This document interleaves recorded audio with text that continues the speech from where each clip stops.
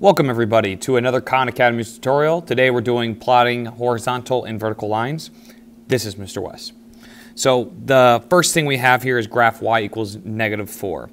You may be familiar with a couple things. One, you might be familiar with slope-intercept form. It looks like this. I'm going to reference this a little bit. M is your slope, B is your y-intercept, where it crosses the y-axis. And M, of course, is your rise over your run. Okay, how much it goes up for how much it goes left and right.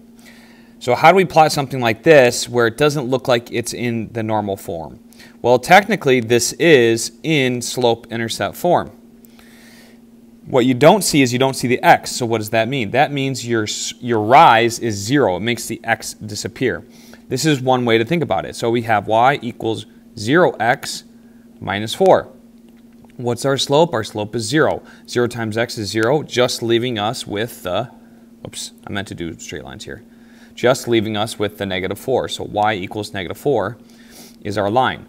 What does that mean? Well, that means it crosses the y-axis at -4 right here. So that is definitely going to be a point. Now we can use our rise over run, which we said is 0. Now don't put 0 over 0, so we can just put over 1. Any integer we can make into a fraction by putting over 1. And that is our rise over our run. So we're going to rise 0. So that means I go up and down 0 from my -4 point. Okay, be looking here. Sorry, it's hard to point. Point on this thing, we don't have like a laser pointer or anything like that. So anyway, we have 0 over 1. And then we go to the right 1. That's what that 1 is. So we go up 0 to the right 1. Up 0 to the right 1. And so forth. And if we want, we can, well, not if we want, we should connect our dots to make a straight line. Now, you'll see that the slope is flat. It's a horizontal slope. And that is true for any equation in this form. Anytime we have y equals some number, it's going to be a horizontal line with a 0 slope. So 0 slope. Okay, what else can I say about this? How else do we know this is accurate? Well, if we look at all these points here and we plotted them, or you labeled the coordinates, sorry, I missed this one. This would be -6, -4. This one right here would be -3, -4. This one, of course, is the y-intercept. That's 0, -4. I hope you're seeing a pattern. This is the point 5, -4. What are you noticing? It's -4 for the y coordinate for each one of these. That's because y equals -4 for every point along that line. Okay, the x doesn't matter because the y is always going to be -4. So this is the graph that represents that scenario. So we're -4. It doesn't even matter where these two dots are because we want it to be equal to -4 for the y values. Check it out. All right, next one. Okay, exact opposite scenario. Glad we got this one now. Now we have x equals -3. This one is not in slope-intercept form. Not in slope-intercept form. Why? Because we're missing the y. There's no y, okay? So that means it's not in slope-intercept form. This is a special case. Now, just as we ended the last example with everywhere y equals -4, now we're doing the exact opposite. We have x equals a number. What is that number? It's -3. Where are all the points, all the places where x is equal to -3? Well, first we need to find x equals -3 on the x-axis. So x equals -3 is right here. Boom. There's -3. Where are all the points that equal -3? So we got our first one here. Okay, that's the point, -3, 0. That's the x-intercept. That much is clear. What about this one? This is -3, -3. That's good. What about this one? This is -3, -6. Okay, that's where x equals -3. This one is 5, oops, sorry. Messed up. Okay, a little carried away. -3, 5. What do you notice? There's -3, there's -3, there's -3, there's -3. Those are all the points where x equals -3. If we connect our dots, we should see something.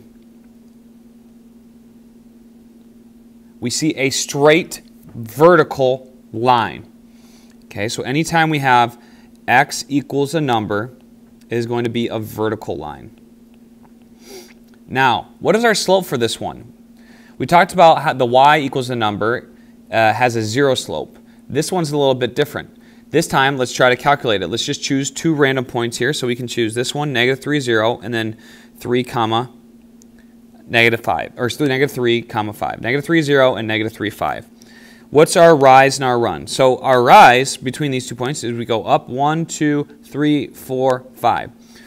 So our rise over our run for this one, we went up 5. Now what's our run? How much did we move to the left and right? Well, we didn't move up left and right any. We stayed at -3, so it's 0.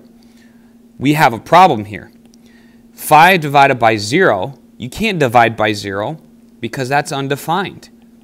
But that's exactly what a vertical line's definition is for the slope. The slope is undefined. Okay? It's an undefined slope. This will never have a y-intercept, so there's no y-intercept. So this is a special case. X equals -3. Anytime we have x equals a number, that's going to be the scenario. Check it out. Next question. What is the equation of the horizontal line through -7, -3? Okay, if it's a horizontal, that means it has a 0 slope, and that means it's y equals a number. So we know we need y equals a number. And to find out, we're just going to look at the x and y values here. We want all the y values to be equal to -3 because it's horizontal. So we're going to make our equation, guess what? Y equals -3. And that's our answer. That's going to be here's our coordinate plane. That's going to be every place, horizontal line, -7, -3, right here, -7, -3. With a 0 slope, that's what it's going to look like, okay? So y equals -3. You're like, oh, we didn't even use the -7. No, we didn't. When we're talking about horizontal lines, we don't really care what the x value is. So y equals, make sure you put y equals -3. So we check it. There we go. Next question. What is the equation of the line? Okay, this is another horizontal line, and this time it's going through 4. So guess what? Y equals 4. But what about the x value? We don't care. It's a 0 slope. If you want, you could put y equals 0x plus 4, but guess what? You simplify and you get y equals, where's my equal sign? There you go, equals 4. Check it out. Boom. Show summary. You will be having the same success. Thank you so much for watching, and I'll see you next time on Wes Explains Best.